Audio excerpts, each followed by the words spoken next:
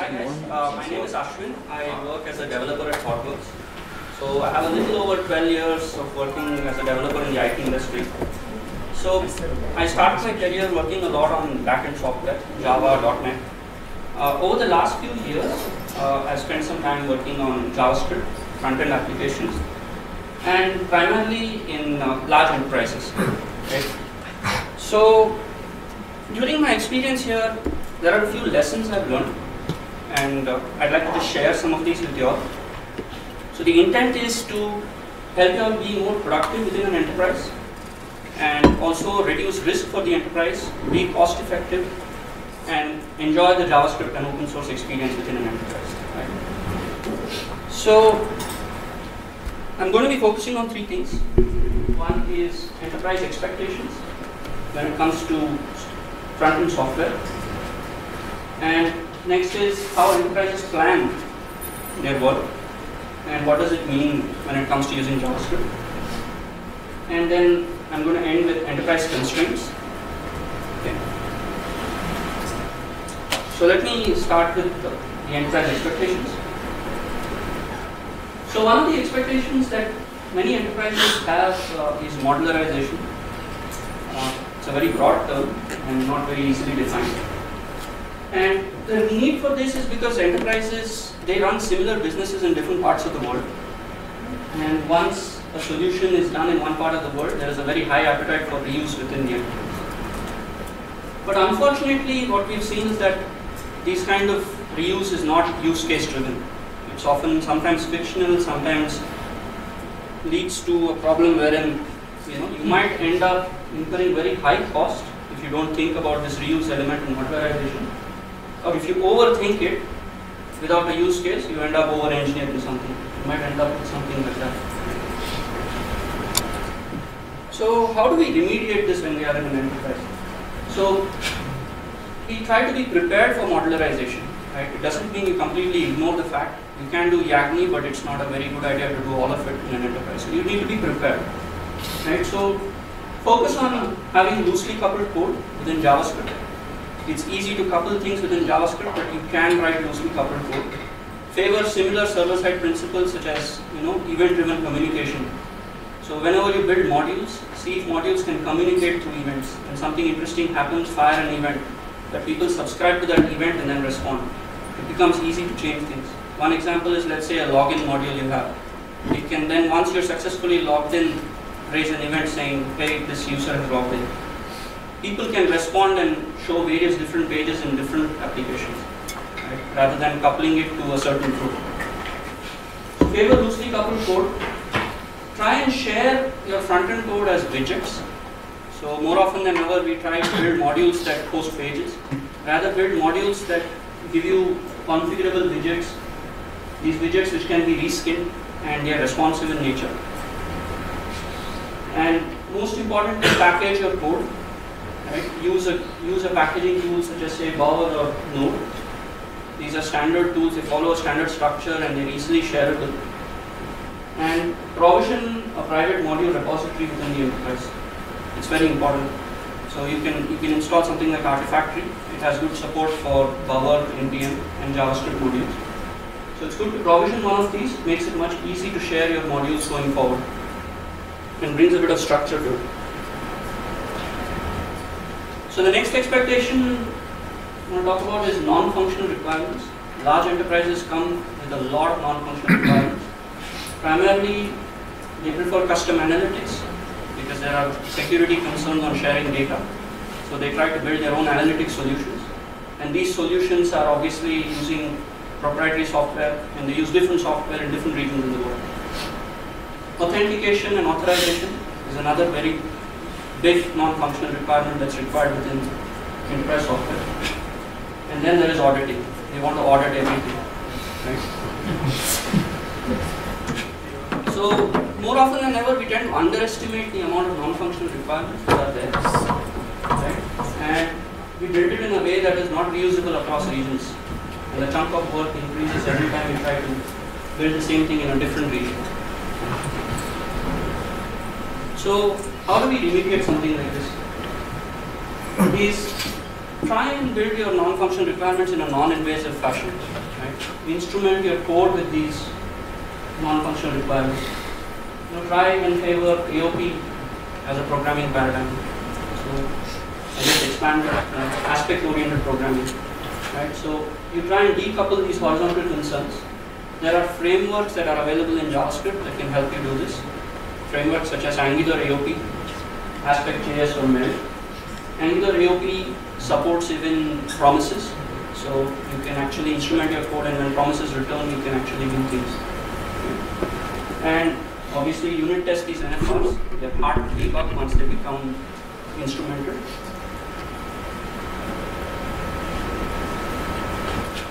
The third one, and the boring one, is metrics and documentation. So one of the things with enterprises is they do engage a lot of vendors, and there is vendor churn, right? Vendor goes away, vendor comes. And sometimes enterprises want to take on the ownership of the code base that is built by vendors by themselves. And there is a high expectation for documentation and some amount of knowledge transfer that happens in this situation. And whenever you build software, there is a lot of reporting and KPIs related to reports and quality associated with the software that you build. So if you don't plan for this early, it will result in ineffective knowledge transfer in the enterprise, resulting in risk to the enterprise, high cost. If you don't put in tools that can help you measure quality, you end up with poor quality software. And there's a pile-up of issues towards the end, which are hard, obviously. And then the most boring part, which is a pile-up of documentation that hasn't been done and has to be done once you lose a lot of context. I've been in situations where I've had to work on documentation because it's part of the definition of done, right? We are often trying to leave it to the end. So choose a JS analysis tool. There are tools which are similar to server-side tools that can generate quality reports, things like code complexity, duplication. They can generate key maps of areas of code that need attention. So there are tools that do that. Sonar, Plato, ESLint, the simple one. Put in these tools early as you build your JavaScript front-end software. Right? Helps you build much better quality into your code. And I have seen that there's a need for integrating some of the reports that are generated out of these tools with existing back-end reporting tools, because enterprises prefer having a holistic picture of software. They do not want reports just for a front end and then the back end. Right? So there is always this desire that comes, and then you realize that, okay, how do we do this? So plan for this early, know that this is coming, see what tools are already there, reporting already in the enterprise, see if you can integrate with that, your front end reporting as well. And use JS Doc for documenting your code, and if possible try and build live documentation. In my experience, I've worked on tools where I've built live documentation. It changes as the code changes, so you don't have to worry about going and updating the documentation when you change code. So there are ways you can inspect some of the runtimes such as Angular, and you can actually generate some of this documentation. It's not great, the live tool, but saves a lot of work because it stays up to date with the code. So the next thing I'll focus on is enterprise planning. Enterprises tend to budget year on year, and they plan for a year's worth of work. And once this is done, promises are made by the business to their customers. Right? There's no going back from there. And obviously everyone knows when functional delivery assumes priority. And I heard framework fatigue some time back, and if you see the JS churn could result in frequent rewrites. So this is something that can be very risky for an enterprise and increase tremendous amount of cost. And to avoid some of that, what happens is you end up lagging behind on an upgrade path, and that only delays the whole problem.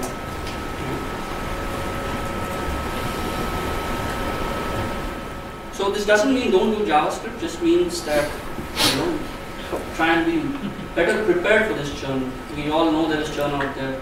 So prepare for this churn, protect yourself from churn, and try and create a JavaScript tech credit within the enterprise. I'll talk about what this is. So how do I prepare for this churn? So all of us are used to writing server-side software where we layer our software and each layer is designated to do something and you delegate down, right, rather than coupling with each other. So try and layer your JavaScript code also in a similar way. Our JavaScript application, front-end applications are quite heavy now. There's a lot of logic in there as well. And you can afford to layer it in a way where your top layer, which is your controllers, tend to be bound to a certain kind of framework, such as say Angular or Ember or React. And then your lower layers, which are your facades that orchestrate talking to services that are business logic, try and keep them plain over JavaScript. Because when you experience churn, then it's only the controller layer that takes the hit, and the rest of it is hopefully easier to change. And favor dependency injection, because this helps you to unit test your code. So you could use something like ECMAScript 6 modules. You could use Require.js, System.js. There are multiple tools out there that help you do dependency injection. It's a good practice. So now that we're prepared, you want to protect yourself from this trend. Right? So I might be preaching to the choir, but it's important to have very high unit test coverage and very early as well. And of course, try and decouple these unit tests from the framework itself or from the churn, because if you have to change all your tests, well, you have to change the code, then the whole purpose is defeated. I also recommend having high functional test coverage for front-end applications because they don't make too many assumptions about the underlying tech, and they're kind of isolated from the fact that you choose Angular or you choose Ember or you want to change one from the other. So that is the ultimate safety net that you will have when you're making these kind of changes. And for enterprises, please factor these upgrades into your plan. It's very important. So I spoke about the JS Tech Radar. So the intent is to bring some amount of consistency in this world of churn in JavaScript within an enterprise. So put a core group together that helps determine what JavaScript frameworks that you want to be adopted across the enterprise. These are things that have worked well for the enterprise and you want people to use them more. Socialize this. There could be projects that can absorb a bit of risk. So you might want to trial some of the JavaScript frameworks on these projects.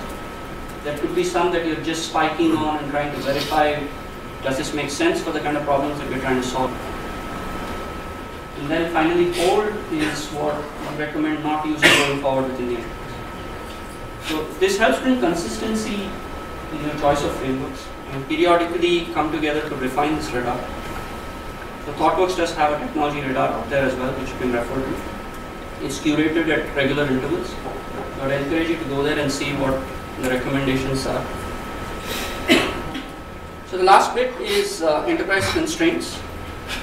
Right? Some of us have worked in enterprises where there are just too many constraints.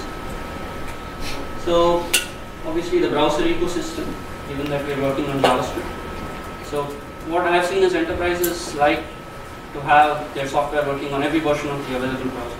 Even the oldest one, IE6, is dead now, yes, but when I used to work, they wanted it working on IE6.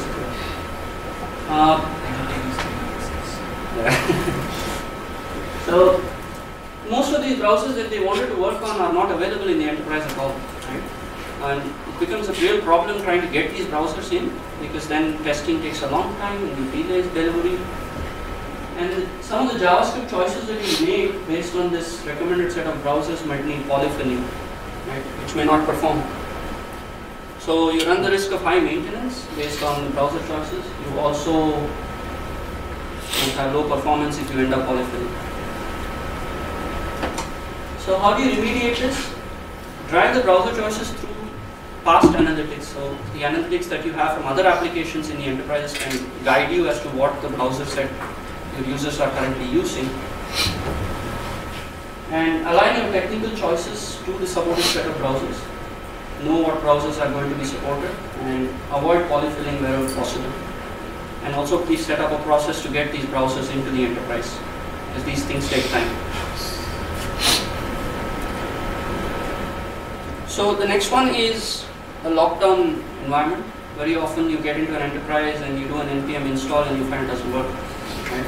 So you realize that there is limited internet access. They aren't used to the fact that you're going to be installing these things from the internet. And everything requires a lengthy software approval process.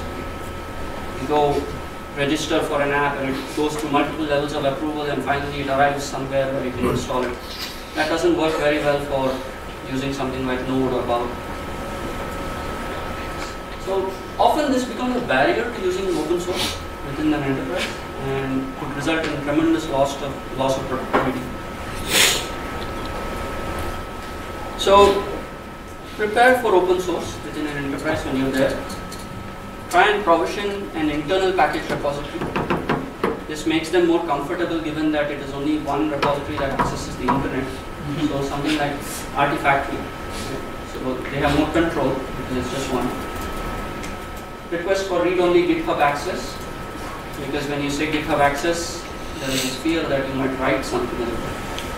So, and soften internet access, because the key to being successful with open source is obviously the forum support that you get with it. And if you can't access these forums, it's really hard. The last one I want to talk about was, and the most important one for enterprises, compliance and security. So with majority of the functionality moving towards the front end and in JavaScript, you find that data gets stored in the browser. It gets stored in caches, it could get stored on the disk. And if we don't realize the vulnerabilities there, could result in a regulatory violation for an enterprise, which is something which is quite unacceptable. And there is reputational risk, there is financial risk if the data is found to be vulnerable. So there's not much you can do about this, but some things you can is set up a certification and approval process early. Put in a process where you certify whatever data you're going to be storing or sharing in the browser is secure and is compliant with the policies that an enterprise follows. And lastly, we end up minifying our code, get an approval for licenses, and make sure your minification doesn't get rid of the licenses. Right? So maintain the licenses as per what is required in the minification. So these were some of the things that had to learn sometimes the hard way, and for a period of time we feel we're doing much better with this. So just wanted to share with you all. Thank you.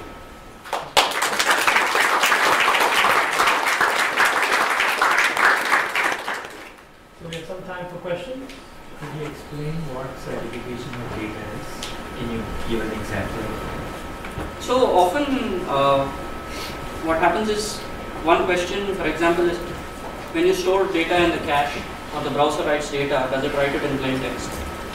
Is it stored in plain text on the device? And this is something which we don't often pay too much attention to. Right? We store it in the HTTP cache, we assume it's encrypted, it may not be. And what happens if the computer is just left around, if someone gets access to it? So when you sign out of a web application, how often do we delete those caches? Sometimes we just can't because someone has access to it. So these sort of questions are left unanswered and are discovered rather later. So there are companies that specialize in certifying the fact that your software is doing the right thing, and what kind of data is stored in caches and things it inspects, right, your application, and tells you whether there's a vulnerability. And then based on priority, or you can decide whether it needs to be fixed or not. But there is a risk to an enterprise when it comes to storing data on the client side. Yeah, so I just want to make it clear for myself from your presentation. So what kind of a JS framework did you use actually? So I have worked with AngularJS. AngularJS for It's primarily with AngularJS. We've been experimenting a bit with React and Ember, but primarily I've worked in Angular. All this really makes sense, but where do you think how would this fit in a deadline-driven development environment? Exactly, right. So the whole point of this was to share with you all that be aware that you're going to run into all of this, and start by asking these questions upfront in your enterprise. There is a planning phase. If you're doing agile, you will be doing an iteration 0. Your iteration 0 is where you get most of these questions answered. And if you do, and what happens is, if you don't have the answers, then you can factor it into your velocity. You can do a lot of things. It's better than hitting this wall or multiple walls at periodic intervals, wherein it's very hard to react. I go back to the point where those promises are made by the business, and it's very difficult to go back at repeated intervals and saying, hey, by the way, we can't deliver this because I don't have IE6 installed. And it's going to take a couple of weeks. just share, be aware, plan well in advance for these things. So I just want to ask you, so is there any process to decide what kind of a JS framework that's better for your company? Is there any like a comparison beforehand? So like, in terms of security, in terms of the... Yeah, in my experience, what I've seen is that the kind of problems that enterprises tend to solve, business problems, common business problems, they are solved well using maybe an Angular or an Ember tool. I find it very hard to decide based on the capabilities of the two frameworks on which one is better. They both rank up the same, for example. But then when it comes to things like what experience your current team has, the kind of skill sets that you are able to hire, I think those are some of the decisions in an enterprise that make it more prudent to choose one over the other. In terms of capabilities, I have rarely found it easy to say that, okay, we should go with Ember or we should go with Angular. So basically it's from the majority of what the most developers have. Yes, so what I've seen is that once you're ramped up on one of these frameworks, it's hard to change to another one because the value that the other framework brings isn't too much for the kind of problems that we're trying to solve in an enterprise situation. So end up when you stick to one framework, then like or not, you have to stick with the decision making to choose the framework is not entirely on the features offered by the framework. There are multiple other things you need to think about. Kind of skill sets you have. For example, if there's vendor churn, what is the skill sets within the vendor? Multiple things. So the learning curve is another important thing. It's all the time we have for questions. Thank you.